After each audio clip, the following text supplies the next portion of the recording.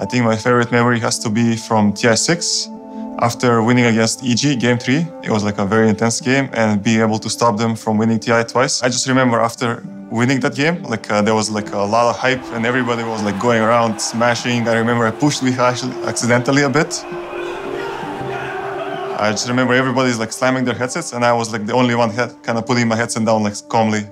For some reason, I don't know. And yeah, it was like a lot of emotions at that moment.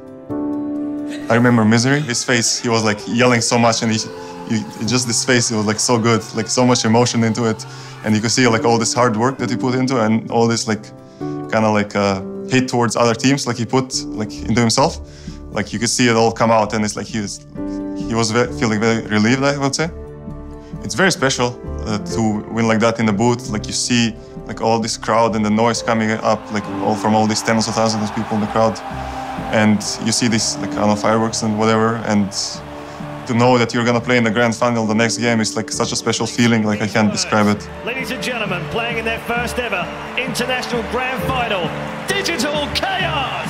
I think I still have actually a lot of regrets from that moment.